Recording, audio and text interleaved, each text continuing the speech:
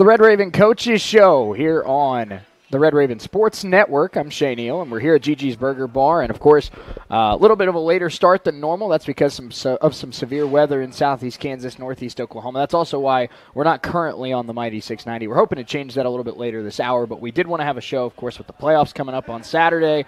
A lot to get into, and we're joined by Coach Turner. And Coach, a little bit of a weird night with a weird start and kind of a different setup and some dark clouds outside, but now we're finally ready to talk a little basketball. Oh, yes, it's looking a little scary out there, but no, I'm ready to talk a little basketball myself. Absolutely, and your team really, I think the theme of this week with the win over Colby and then the win over Independence, I really think your team got back to their principles defensively. I think back-to-back just really good games on defense, active in the passing lanes, good efforts on the glass, just the stuff that, we saw this team do well heading into the postseason last year of just kind of those effort plays and those plays that really changed the outlook of a game. I think your team did a really nice job of this week. Yes, we did. I thought overall, all the teaching and the training we've done with our team, just with the fundamentals of the game of basketball, crashing the boards, blocking out, the defensive side. We do drills all the time on the different scenarios on defense, and our girls are starting to understand it and starting to pay attention to those detailed things, and which helps you win a lot of games. Something that really has stood out to me about this team, especially against Independence too, is we've talked about, your team's preliminary scores this year with Kylie and Bailey, and Ivy's really come alive as that third scorer here in the second half of the year. But I think your offense has found a groove in those three being the focal point, but at the same time, players like Tatana, players like Natalia, players like Karis, players like Olivia Daya this week kind of know when they have the opportunity to get a shot up, know when it's a smart time to take a shot. And that's when these role players, it really feels like, are clicking, where, on a possession where, you can't get the ball off a screen to Bailey or get the ball to Ivy down low. Some of these players are really starting to get a feel for when's the best time to go, when's the best time to get their shots up. And I wouldn't say your offense has been, unbeatable, but it's been just really clean, and I think that's important this time of year. Yes, I think everybody knows their role, and we kind of predicted that people were going to take them to away, and we needed some other girls to step up and make plays and let it come to them. And I think this last couple of weeks we've done a good job of just letting the offense come to them.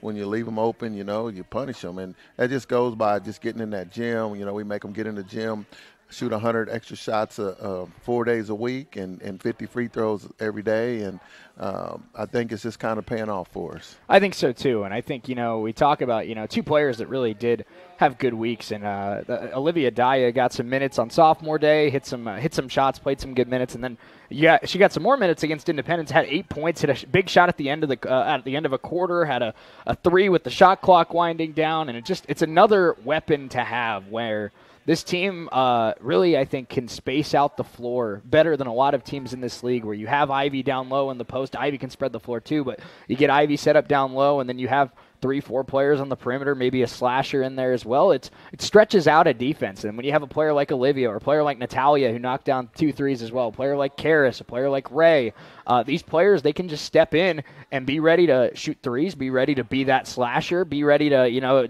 do whatever it takes. But I think your team has, like you said, bought into kind of the system of the offense, and now they're just kind of sliding around. They're moving parts in that system, and it's working really well. Yes, we do move the ball well, and not poor Olivia, but Olivia does a really good job. She comes to practice every day, works hard, and I always tell them, if you ain't playing as much as you want to play, make me look like the fool and go out there and play hard. And she has been doing that. She comes and works hard. She's in the gym shooting, and myself and the coaching staff, we got to get her more minutes, and we're counting on her to step up and make some plays, especially when they're taking those 3 away.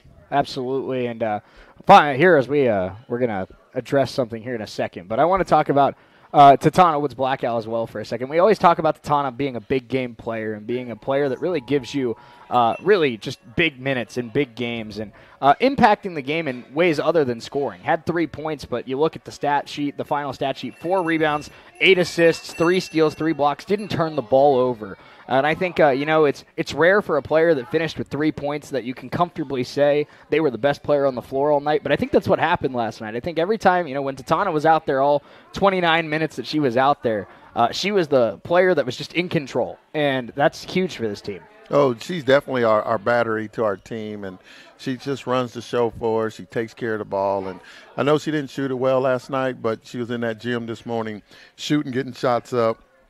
And she knows we're going to make a major run in these playoffs, and she's just going to do her part. She's a gamer. She's a great team leader. She's a unselfish player, and she works extremely hard all the time. Yeah, she does. And something we talked about a little bit in the post-game show after the game yesterday was, Kylie Ortiz and what Kylie has done. At times this year, I think, Kylie's been one of the, toughest defended players in this league because of what she accomplished as a freshman. And, there's some games where you see Kylie only get 3, 4, 5 shots up over the course of a game. That's not always her fault. That's playing a lot of good defenses. But last night, like you mentioned, like you hinted to, a little more emphasis on the defensive end from Indy on Bailey Lehman, and Kylie was aggressive from the jump. Every time she had a look, she was sending it. And I think that aggressive, that fearless Kylie Ortiz is really what's key for this team in the postseason. Yes, we need her to make some shots and step up and let it come to her. And I thought last night she just let it come to her. She wasn't out there seeking her shot. She just was getting in the open gaps, moving it a couple times to get the rhythm. And she stepped up, and every time she got a chance to get away from them, she did a good job of stepping up, making a big-time play. And not only did she make some threes, she also had some assists, and she played really good defense. And, that's what we need from our sophomore leaders. It's the Red Raven Coaches Show here on the Red Raven Sports Network, and we're continuing to monitor some severe weather in the area. So just a heads up to everybody watching and listening that at any time we could have to step away for a moment. But, Coach, something else that we've talked about a lot in the second half of this season is your team really one of the best in the league at distributing the basketball. And that's something you've talked about a lot in the last couple weeks is not dribbling the ball as much, keeping the ball moving, looking for that open shot. Your team ends up with 21 assists and only 6 turnovers against the Pirates. One of those 6 turnovers was dribbling out the clock at the end of the game. So really only 5 turnovers, 21 team assists. And, you talk about the rebounding. You talk about good shots. You talk about finishing at the rim. That's all good things. But taking care of the basketball might be the most important thing this time of year. Oh, you got to take care of the basketball. And, we were watching film or just watching how some of the turnovers today in practice. We were watching just how some of the turnovers that we've made throughout the year. And we all know a lot of them contributed to putting the ball on the floor. And, we used an example of last night. I thought we did put it on the floor some, but we looked first. We looked to make that play first. And then we played. Then we had an outlet. Then we played under control, which helps you cut down on the amount of turnovers. Coach, something I want to ask here before we start talking about the Colby Trojans, of course, your matchup in the Region 6 tournament on Saturday. I'm curious your thoughts with the full bracket coming out last night after all the conclusion of the games. And you've got some intriguing first-round matchups here. Cowley, Cloud County, as well as Seward and Pratt, Garden and Independence. Out of it, we'll talk plenty about your team and plenty about Colby in that matchup. But out of all the teams that are playing on Saturday that isn't your game, who's a team that really stood out to you in your matchups this year, and who do you think is going to be a scary team that's playing in the first round of the playoffs? Oh, I think Garden City, definitely. They've been playing really good lately. As of late, they beat us. They just guard you. They play hard. Seward, Independence, I know they didn't play their best last night, but they're a sneaky team. Callie's a sneaky team. They've been playing. Their bigs are starting to come around and be a force down there. And, I mean, say it any team in this league, man, like there's no there's no easy games in this league. And from the bottom to the top, everybody, there's a lot of great coaches in this league, and they prepare, and I know they're all preparing for these playoffs, and it's going to be some good games. Yeah, you're absolutely right. And you mentioned the Pirates, and of course, like you said, last night, not the best example of what they've been doing this season, but you talk about that team going into a postseason game, having the experience of a Sabrina Larson and Serenity Eccles, and having a player that can light it up like Nikoyak and like Desiree Vick, a couple sharpshooters that can get hot, and having Doso down low, who's a really good interior defender. They have all the ingredients to be a successful postseason team. It's just all about, like you said, a lot of these teams have the parts to make it work, and it's all about who gets all those parts together in time. Yes, I mean, even like last night, I know number 10, I can't pronounce her name right, but she's been out the last couple of games, and, I think when she came back against us, it kind of messed up their chemistry a little bit, just how the ball moves and all that. But she's a very talented player, can really shoot it. And I expect them to go into the playoffs, going out to Garden City on a mission. I think they both kind of split this year, and I think it's going to be a really close game. I'm curious your thoughts because, a trend, at least in the first half, that I thought was interesting was your team getting off to really good starts in each quarter. You started off the game up 13-0. You started off the second quarter on a 13-1 run. It really felt like you almost caught Independence off guard at the start of quarters and really just kind of got out running and really had them playing catch-up. But as the quarter went on, Independence settled into a groove and closed the gap each of those first two quarters. Now, in the second half, your team did a nice job of holding on to that expanded lead. But in those first two quarters, what did you see that, one, your team got off to such good starts in each quarter, and two, what did the Pirates adjust to kind of start closing the gap in each quarter? Well, we started out making shots early, and we got them running. We spread out their zone, and we just attacked them and made some good rhythm shots. And then they called a timeout, made a great counter move and came back at us, and then we called a timeout and kind of was back and forth. But, that second half of the game, we had to get up on their shooters a little closer. And, we always say touch it. We had to get up where we could touch their face because they can definitely shoot it.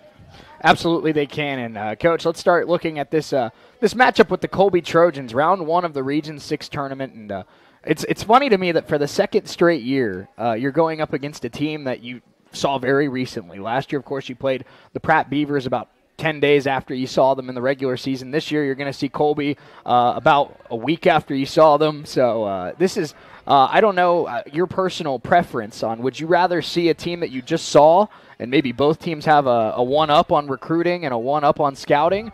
Or would you rather see a team that you haven't seen in a little bit and kind of start fresh? What would be your preference? Well, part of me, I'm kind of have mixed emotions, because 2 years ago, we kind of the same scenario, and the Kobe team came in and beat us. We were the 5 seed. They were that same seed, and they came in and beat us. And so we're going to use that as some leverage with our girls and say, hey, we've been in this situation. We better not overlook this team. And I know Coach Spence will have them coming. They're going to be much better. They've had an extra day to prepare for us, and they're going to put up a fight. And if we come in there with the wrong mentality and mindset, it's not going to be a good outcome. No, you're right. And I think, something that stood out to me in each of your two games against the Trojans this year is they do like to slow the pace down, where your team hasn't had their best offensive outputs of the year against Colby. But I think really your team has embraced kind of playing a slower tempo against the Trojans, and your defense has had some of their best games against Colby. So I think it's impressive, and I think it shows the veteran experience on your team of being able to play different styles. Of course, you want to force your opponent to play Coffeyville style of basketball, but I think for a lot of teams that have some youth and some freshmen, it might be panic time if you're not playing the way you necessarily want to play. But I think your team has played games against a Dodge City and against a Hutchinson where they play a little bit faster paced, and then they've also been able to slow it down and play some half court offense, half court defense against a team like Colby. So these two matchups against the Trojans, what have you seen, and what has led to the success from your defense? Well, we want to definitely play some good defense and then try to get out and run. We want to get out and run on them and just make them get up because they're not very deep as far as their bench, and try to wear them down. Had that long 6-hour drive, and so we want to try to wear them down and get to. And they got some really good shooters, and we got to get to their shooters and just one and done on the shots. But the main thing is just not letting their shooters get going. And Coach Spence does a really good job of running a lot of different sets and kind of keeps you off balance. And we just got to pay attention to details and stick to the game plan. And you mentioned their shooters, and of course in the second matchup they had Ariana Perez come back. She was not available for that first matchup, but they do have, like you mentioned, some good shooters on this team. Sophia Lopez, Stella McIntyre, Perez, Sophie Bennett hit a couple threes in that last game. But your team really, for the most part, has done a good job of keeping them below their season average from beyond the arc. And I think your team has good perimeter defenders, but I think, when we talk about with Coach Herkelman, sometimes we talk about one or two guys that you put on the other team's best player. I don't know if your team necessarily has that. I feel like your team's kind of more of a tight-knit unit of a defense, where I don't know if there's a player that you consider your top defender. Maybe you have one that you consider your top defender, but I think it shows in a game like Colby where they struggle from beyond the arc because you have 3-4 players around the perimeter that are contesting almost every shot from the outside. Well, we switch a lot of screens, and but back to your questions about who's our top defenders. You know, we like to lean on Natalia. You know, Bailey can really guard. Kylie does a good job. T does a good job. I mean, Janae Blackwell does a really good job. Lexus, they all get out and know how to guard. They know how to play defense. And that even J. Maya, you know, she's a shot blocker in there and knows how to use her body. And she has really good timing. So, you know, we trust that they do know how to tag. We call it tag. And they tag up and do a really good job of making it tough on their shooters. Coach, you know, you mentioned, of course, Coach Spence and the experience that he has. And I'm curious what that, what that feeling is like going into a postseason game where it's a team that, like you said, you can't overlook because it's a team that I think has played significantly better in the second half of the season versus the first half of the season. I know your team ended up winning, I believe, 59-43 or whatever it was in the second matchup. But I think for a good portion of that game, it was pretty tight. And, your team went on one or two runs that really kind of opened it up. But we've seen Colby twice now kind of shoot below their averages. So with that anticipation and with a coach like Coach Spence that has the experience that he has, how do you game plan for a coach that really, probably is not fazed by the moment at any point like this anymore? No, he's a great coach, and we just got to be disciplined. If we can be disciplined, and they'll get us on a couple sets. I'm sure, like I said, they had a couple days extra to prepare for us, and he's gonna scheme it and figure out how to stop our stuff and how to eliminate some of those runs, and just from his pure experience. And we just got to be able to stick to our details, stick to our game plan, and make adjustments as the game goes, and just know where their shooters are. That's going to be the key. You got to know where their shooters are, and then we just got to attack the rim. Coach, I feel like I'm beating a dead horse because I feel like I bring it up every time we talk. But this point of the year, free throws so important. And we've seen over the course of the season players like Ivy Fox, players like Kylie Ortiz, players like Bailey Lehman, Natalia Jones have gotten better at the free throw line as the year has gone on. I think early in the season, Ivy was about 50%. And in the second half of the season, much better. So your team has improved at the free throw line, and obviously in a game, maybe not Saturday, but with your season on the line every single night, there's going to be close games. There's going to be important free throws, and it's got to be a good feeling to know that your team's growing in that department instead of regressing.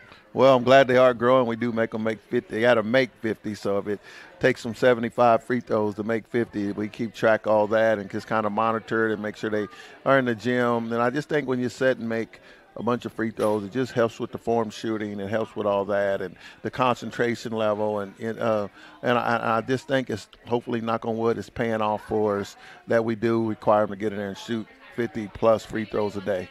Coach, Saturday is going to be Fan Appreciation Day at Nellis Hall, and with that, they're doing free admission for students and fans, of course, and also discounted seats for the reserve seats as well. So with that being said, of course, you want a great turnout at home for a home playoff game. That's a big part of playing a postseason game at home, is having that advantage in the crowd. But what is the excitement of having a good turnout with a Fan Appreciation Day? How does that fire you and your team up for this kind of game? Our fans have been great. I think they're one of the best fan crew in the whole Jayhawk, I know, in Kansas. I mean, they do a really good job of following us. They do a good job of coming to the games and rooting us on. And, I just think it's for the college and our men's and women's basketball program. We just want to show some appreciation that we do appreciate all that they do and their support that they give us. And it just goes a long ways. I know our players enjoy it. There's a numerous of fans that are always bringing stuff for us. And so we just wanted to show a little appreciation for them and go out and, give them a good show and go out and play hard for them and make it worth their time. Absolutely. Great stuff from Coach Tony Turner as the Lady Ravens get ready for the Colby Trojans on Saturday afternoon, round one of the Region 6 playoffs. And if you're listening to this and you just found out about Fan Appreciation Day, or you just found out about the game Saturday at 2, I know Coach Turner would love to, and his team would love to see you at Nellis Hall supporting the Lady Ravens. Yes, I do. If you ain't got anything, don't have anything to do, please come out and support us. We need all the help we can get. Absolutely. Let's take a quick break. We'll have much more on the Red Raven Coaches Show right after this. Again, if you're just now joining us, some severe weather in the area. We're monitoring that as best we can, but we are kind of, spontaneous tonight. We may be going to break, coming back from break at kind of a moment's notice, but we're going to take a quick break. We'll switch focus to Coach Herkelman and the men when we come back here on the Red Raven Sports Network. Thanks.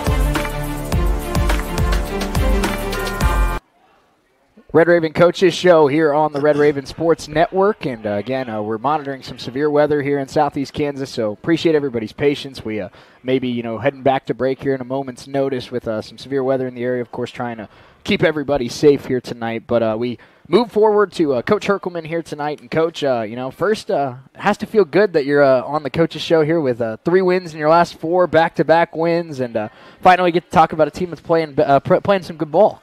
Yeah, I don't know what – we win a few games, and all of a sudden we're getting rain and tornado and lightning warnings, and I don't know. It's kind of weird. But, yeah, 3 out of the last 4 games we have played well.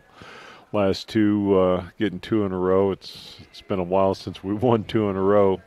I think it was 1st of December, so it's been a while. But to be able to finish the year on a pretty positive note, the way that we played the last couple, and other than the Hutch game, which we knew that was going to be a tough game over there, the Dodge City win, and then the other 2 wins that we've had recently are really good for us going in the postseason. Yeah, absolutely. And, the weather, just another thing of adversity added to this team this year. It's always something. I know, no kidding. But, I want to start it off with something I talked to Coach Proctor a little bit about last night. But we know who your top 3 scorers have been pretty consistent for most of the second half of the season, Janai, Chris, and Brian.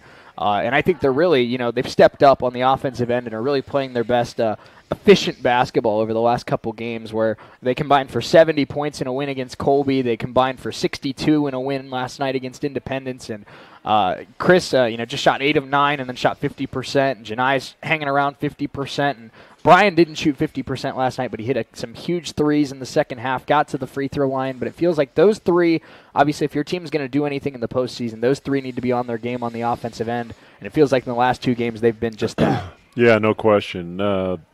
Janai and Chris have been the main 2 guys for most of the year. And Brian has been emerging, consistently through the second semester.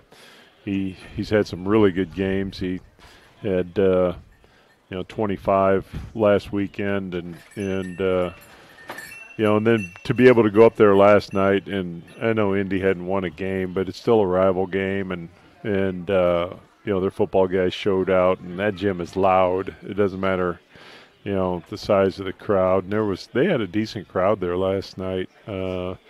But just to be the point guard and run the show when it's in an environment like that where it's noisy and you kind of a little bit rowdy, you got to keep your head about you. And then, he made some shots also. So Brian's been playing well for us. The other guy that has emerged a little bit recently is Charles Caparasso. I mean, he got 18 last night in just under 20 minutes of play. He got in foul trouble the first half, so having him score and then CJ doing a little bit, there's a lot of guys playing with some confidence right now. Yeah, and you mentioned Charles, and that's a great point because obviously Coach Proctor mentioned, of course, he's still got some work to do in the weight room, putting on some muscle, putting on some strength that'll help on the defensive end, that'll help with getting rebounds.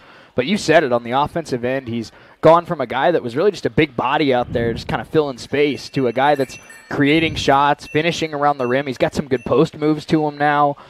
He's athletic. He moves well for a big guy, and like you mentioned, he just seems to be getting better and better every game. He set a career high against Colby, and then he beat it against Independence. So I don't know if he's going to be putting up 15, 18 a game in the playoffs, but if he can give you 10, 12 points, that's huge. Yeah, if he just gives us a presence down there where it's a scoring threat, which we haven't had a lot of this year. He's put a lot of work in. He gets in the gym on his own, and he's working on a couple of things. And I told him, just keep it simple. Early on in the year, he wanted to try to do all these different moves and things. And I said, no, you just got to narrow your game down to just a couple specific things. And if we can get him on the right block where he can come with his jump hook to his left, and the other thing he's doing, we're getting him in some ball screen action where he's screening and diving, and he's catching it in traffic, and he's starting to finish better. He's starting to catch it better. That's what he did out at Garden City when he had his first kind of breakout game of scoring. Was he just caught the ball better than what he was doing earlier in the year, and that kind of fed his confidence a little bit. And then recently in the last number of games, when he gets those opportunities, he's catching the ball, and he's either getting fouled or taking it strong to the basket and finishing. So all that stuff has just been a matter of just him putting in a lot of hard work, and he's still got a long ways to go. But at least now we do have a threat to throw it in there, and the guys are gaining some confidence that if they throw it in there, something good's going to happen. Absolutely. And, something I talked about with Coach Proctor is we talked about his quickness and his athleticism for a guy that size. There's so many guys Division I on down that are 6'11", 7 foot, but hard to play fast, hard to get out in transition because those guys just can't keep up with some guards out there. And I think that shows, Charles has a history as a swimmer, and I think you see it when he's out there on the court because he moves pretty well. You'd think, the way he moves, he's more like 6'7", 6'8", but there was a play last night where there was a loose ball, and Charles gets down, gets his fingertips on it, able to slap it over to Javen or Brian, whoever was the point guard out there at that time. But that's a play that, wins games, kind of keeping a possession like that alive. And for a 7-foot center to be the one that's the first to the basketball, I mean, that's rare. That doesn't happen very often. Yeah, and he can really move up and down the floor, and just getting him in the habit of doing that all the time is what we're trying to get him. That there's opportunities if you just run hard, because a lot of big guys don't want to run as hard down the floor, and the way that he can get out and go, and like I said, his background, he was a baseball player, he was a swimmer, he was a good athlete. He just didn't play a lot of basketball when he was younger. And just getting those understandings of different parts of the game, just running hard is a skill in the game of basketball, and that's something that he's still learning. Javen Kofer had a big night as well for your team last night against Independence. Ended the game with a very respectable 13 points, 5 of 7 shooting, 3 of 4 from downtown. Also had 6 assists. And we've talked, multiple times this year about Javen and what he can contribute to this team offensively. And I thought it was a good game for his confidence going into the postseason, seeing those outside shots go in, seeing him finish at the rim. But I think also something Coach Proctor mentioned that was a really good point. He played really good defense on Corey Curtis Jr. as well for a good portion of that second half. Yeah, we had Janai on Curtis early and didn't do as good a job. Curtis is a heck of a scorer, and he shoots a lot. I think he's the top scorer in the conference average-wise, but he's also the top in shots per game. But he's a good player. He just doesn't have a lot of help around him, so he's got the green light. And I thought when Javen got in there and got on him, really stuck after him a little bit, and when he got at certain spots, the second half we wanted to go double him and get the ball out of his hands, and I think that was effective. But a guy like that can really get it going. I told the guys at our shoot-around yesterday before the game, I said, he's going to try to get 40 tonight. This is his last game. They don't have a postseason game. He's going to try to get all he can. So,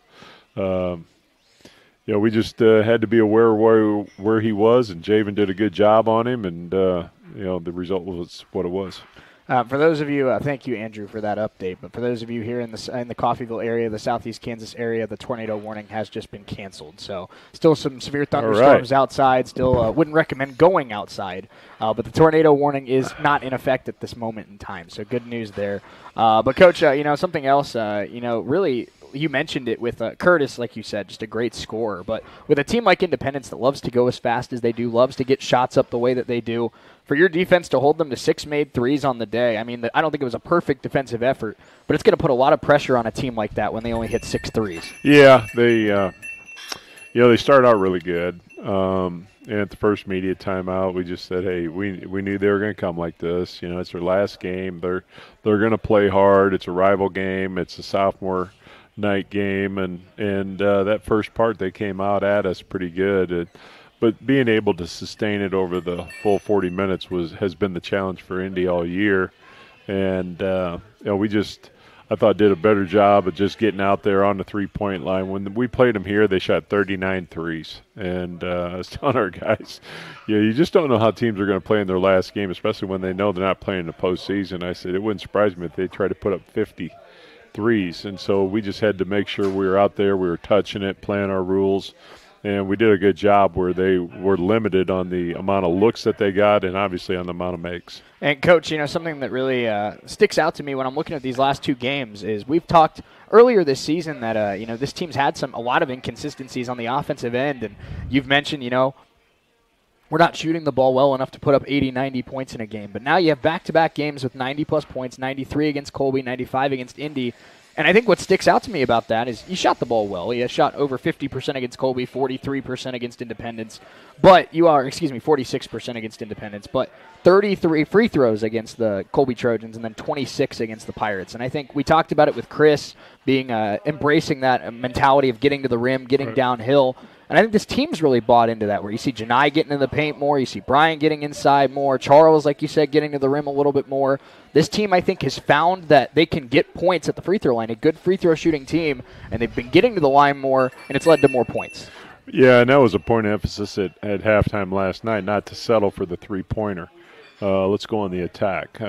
Number 3 for Indy, I can't think of his name, but he blocked some shots early in the game, and we kind of got away from attacking like we needed to because he did block some shots, but he also picked up 3 fouls. I said we just have to keep on attacking them and trying to make these guys guard, because I think we'll get some fouls called, and we did. Chris, obviously, as we talked about before, big, strong body, and he's got a good handle, and he can go on the attack, and he gets fouled a lot, and he's a good free throw shooter. So, that's got to be our mentality.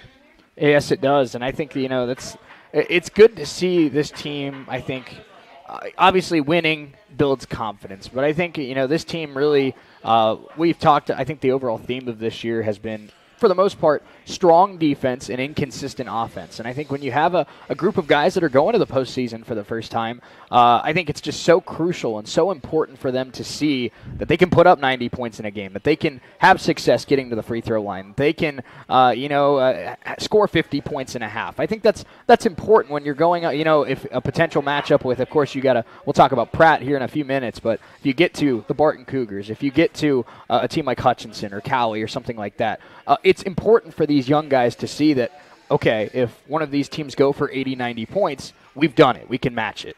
Yeah, and hopefully we can do that against some of the top-tier teams if we get to that point. Because the teams that we've done that against have been the teams down there where we are. And there's a reason they're down there, is generally their defense isn't as good. When we get those opportunities, hopefully just like what you're saying, the confidence has built up 3 out of the last 4 wins. We've scored the ball well. Now we need to go do it against some good higher-level teams if we get to that point. We still got to play the game on Saturday, and that game is going to be against Pratt. Let's get talking about the Pratt Beavers. Let's take a quick little 2-minute timeout. We'll be right back here on the Red Raven Sports Network. More with Coach Herkelman as we get ready for the Pratt Beavers in the first round of the Region 6 tournament on Saturday. We're back in 2 minutes here on the Red Raven Sports Network.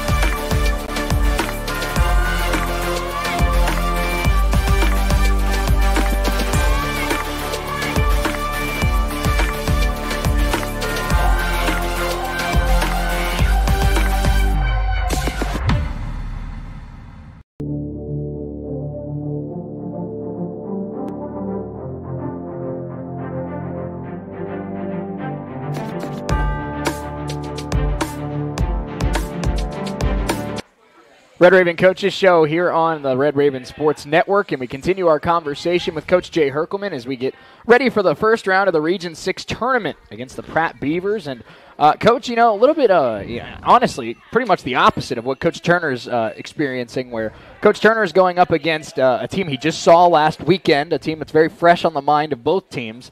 And you're going up against a team that's literally the furthest team that you've played in the Pratt Beavers. It was your first game of conference play. Yeah, it was up until last night. We were thinking we were going to be playing Dodge City. After the game against Colby, we felt it was going to be Dodge. After the win last night, I actually even said to the guys, I said, I believe our next game is going to be against Dodge. So we're familiar with them. We hadn't played them just a couple weeks ago. And then Pratt won last night, and then when it came down to the tiebreaker, they split head-to-head and then went to the next highest-ranked team, from the top on down, and they had beaten Cloud, so that was a tiebreaker. So, yeah, we're playing Pratt, and it was the first team we played in conference, and then obviously in the second round back in January, we played them again out at their place. We've split with them on the year. We're 1-1, so I think that's going to motivate our guys to want to get the grudge match between the two teams. Yeah, we certainly hope so. And it's kind of funny, obviously, two very different teams from last year to this year. But second straight year, you start the postseason with a home game at Nellis Hall against the Pratt Beavers, where you played them in the quarterfinals last year. That's right. I forgot who we played in the quarterfinals. Wouldn't even think about that. That we did play. We played Pratt in that home game, and so hopefully we have the same result as what we did last year. I was going to say, I don't know if 114 points is on the table again, but I'd love if it was. But Coach, I asked Coach Turner earlier in the show, and I'll ask you the same thing. Of course, some really good games across the first round. Cloud County and Colby, Garden City plays Seward, Northwest Tech, who's playing really well. They go up against Dodge City. What's a team that is playing on Saturday that isn't, of course, you or Pratt, that has impressed you in the matchups that you've had with them this year that you think could really get hot and maybe make some noise in the playoffs? A team other than ourselves? Yes. I'm confused by Garden City. I think they've got a load of talent. They're starting five, and then I see scores, and I know the way they play against us, and I'm like, the first time we played them, they scored 104 or 6 against us, and I told Rusty after the game, I says, if you guys play like that every night, I don't know who beat you. And then they go out and lose the next couple games. And, they've been that way, but they're a team that's got that kind of talent, and so if you can get it going the right direction, they're a team that's capable. Butler's going through a little bit of turmoil right now. They've had some incidents that they're frustrated with. They got some guys that are suspended, so they're looking at playing with minus a couple of their good players in the first game against Cloud, so that's going to be difficult. But, those top three teams are all really good. To win, for us, it would be 4 games. We're going to have to really be on it night in, night out, be focused on it. And those teams that are in the top, they got to win 3 games. And whoever does it, I can tell you this has definitely earned it because there are a lot of good teams in this league. Cloud is sitting there at 5th place and is obviously very capable of doing it also. So it's just a tough league every single night, and whoever wins this region has definitely earned their right to go to the national tournament. Yeah, I completely agree. And, of course, your team, the 2 seed last year, and you handled your business after having the first round bye. But something we saw with Coach Turner and the Lady Ravens last year is sometimes maybe getting that first round bye a little bit of a hidden curse where, you let a team that played a couple days earlier get some momentum and get some confidence. And we saw Coach Turner's team beat Pratt and then go on the road and beat Hutchinson in the Hutchinson Sports Arena and then play Dodge and beat Dodge. So you let a team in one of these first round games kind of get off to, get their wheels turning. Yeah. And it could be dangerous. I'm not saying that, like I said, Barton or Cali or Hutch, like you said, 3 of the best teams, not just in the conference, in the country, are on upset alert or anything like that. But I'm sure there is probably some nerves for some of those coaches, some of those players, where it's like, we just sit here and do nothing and let other teams maybe get some confidence. Yeah, but I like being in that spot just like we were last year. I know Coach Turner and I, we've had that discussion. And I guess when you're in that spot, you try to use it to your advantage. But, last year, all 4 of the teams that had the first-round byes and played the second-round games at their home site were the ones that advanced. And the reason is because they were, like we were last year, one of the best teams in the conference all year long. So not that it can happen, because it does. Teams get upset, and there could be some teams where you look at this Saturday that maybe got upset. But, we're going to have to be one of those teams if we progress past Saturday to be a team that, pulls an upset and going out to Barton County. And the thing about our matchup with them is we've played them well both times we played them. And, they're the number 1 team in the nation for a reason. They went through this conference with only 1 loss, but I like how we played against them. So if we get to that point, we'll go out there and give it our best shot and see what happens. Absolutely. We look at this Beavers team, and it's a team we haven't seen in a while, but it's a team that we saw in the second matchup when you ended up losing by 3 points to them.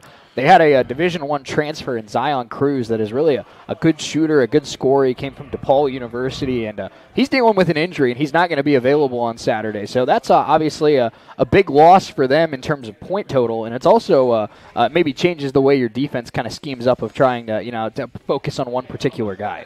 Yeah, when we played him the first time, he wasn't with them. He didn't become eligible until the second semester started. And when he came in, he's really impacted their team. He is a really good scorer. He started out at DePaul, and he's the guy that's had a few little issues here and there, but he can really play the game. And he had, I think, 25 on us out at third place and scored it pretty easy. He got hot in the game, and we weren't able to overcome it. We lost a close one. We beat them here fairly soundly, the first game in conference play, to get us off to a good start. But, from what I'm hearing is he has a broken hand. And like you said, we haven't seen him for a while. But I did watch a little bit of their game with Butler earlier today, and that was just about a week and a half ago, and he was on the sideline with a cast. So, I'm not anticipating that he's going to be playing in this game on Saturday. And, Coach, something that interested me about this Pratt team, and I can't remember if this was like this when we saw them at Nellis Hall, or if it's just kind of been something as the years gone on, but they've experimented with a lot of different starting lineups. Yeah. They have looks like 8-9 guys that have started a game for them this year. So you really probably don't even know the starting 5 you're going to see on Saturday. Yeah, it's changed a lot. Coach Odom and I were talking about that today. He was watching the game against Northwest Tech, and they had a different lineup in there, and he's like, that guy didn't even play against us, either game, and he's in the starting lineup, and this other guy, and I'm going to go back and watch a couple of the recent ones, see who are the guys that are in there playing, and then it could be totally different on Saturday, but you only got so many, so it's got to be some of those guys. And I know 0 and 1 are going to be 2 of them, because those 2 guys can really score the ball for them.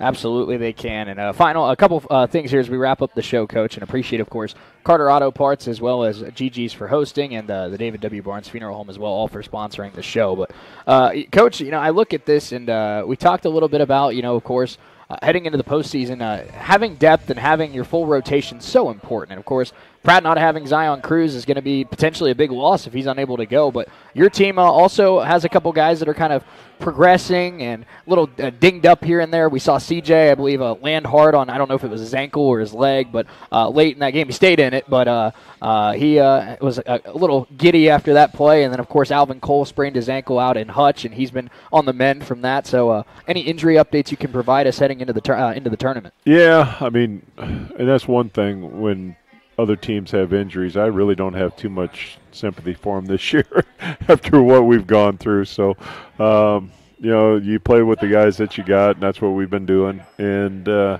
last night or last couple of games, we basically had 8 guys that were dressed out. And it's been interesting, especially when some fouls start happening out there, and then you want to get some guys some rest. But, our guys have been able to show that they can play a lot of minutes, and those media timeouts really help. But We didn't do too much today in practice. CJ seemed okay. We shot and we lifted today, and he was moving okay. He told me last night, even when I took him out, that he was fine. He did hit the floor pretty good. Alvin thinks he's going to be able to practice tomorrow. I think he's got the green light to try to do some stuff. So hopefully he's going to be able to do some stuff, but his conditioning is going to be bad, and that thing still isn't going to be 100%. It was swelled up pretty good after the Hutch game. So we'll see what he can give us come Saturday, and hopefully he can give us a little bit. Absolutely, and Alvin's another guy. We haven't talked about it a ton, but he's got a good little post hook to him too, and a little nice fading jump shot. So if he's able and even able to give you 10, 12 minutes, having him and Charles, two guys that have shown they can score the ball inside, that's huge for your team. But final thing I have for you, Coach, as we put a bow on this one, it came out a little bit earlier today that Saturday is going to be Fan Appreciation Day at Nellis Hall, where fans are going to get in for free, as well as a little bit of a discount on some of the reserve seats. That's the word I was looking for. But obviously you want a big crowd. That's a big benefit of playing at home in the postseason, is having the fans on your side and not on the other team's side. But pretty cool thing that they're doing at Nellis Hall on Saturday. So what is it about, exciting stuff as you get ready for this game against Pratt? Yeah, when I knew that both teams were going to be playing at home, I text our athletic director and Tony and said, hey, since we're both playing at home, why don't we do a fan appreciation night and make it free?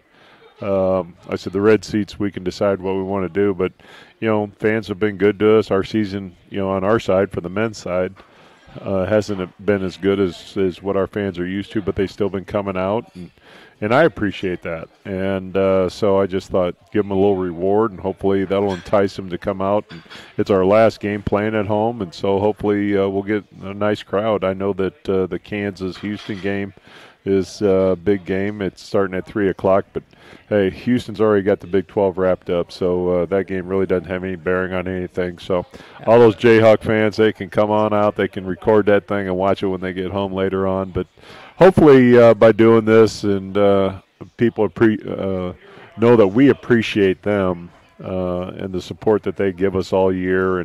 And I just thought it was something, that we could do for them. Absolutely. Both the Jayhawks and Cougars have locked up top 3 seeds. That's all taken care of. Yeah. But appreciate even if Kansas wins, they're not going to win the Big 12 this year. So it's just. I was going to say, we're just on to the conference tournament. Yep. Appreciate it, Coach Herkelman, good enough to join us here on a night where we weren't sure what was going to happen. And battled some severe weather, but got through it, and we're excited for the Region 6 tournament on Saturday. But big thanks to Andrew for being adaptable, being versatile tonight as we moved from radio to YouTube, and we weren't sure what was going to unfold. Weather on the Nines by Andrew. Oh, love it. But we'll be back in action, of course, on Saturday. Red Raven Sports Network and US 98 simulcast presentation of the Red Raven doubleheader playoff game. Like I said last night, rumor is Chris Freund will be joining me. The ball's in his court. I've thrown him an alley-oop. We'll see if he dunks it. But we have a lot of great stuff coming your way. Hopefully we'll hear you on Saturday. Hopefully you're at Nellis Hall on Saturday. But if you're not, hopefully you're watching the game. But big thanks to everybody at GG's, and we'll talk to you next time. I'm Shane Neal saying so long, and have a great rest of your night.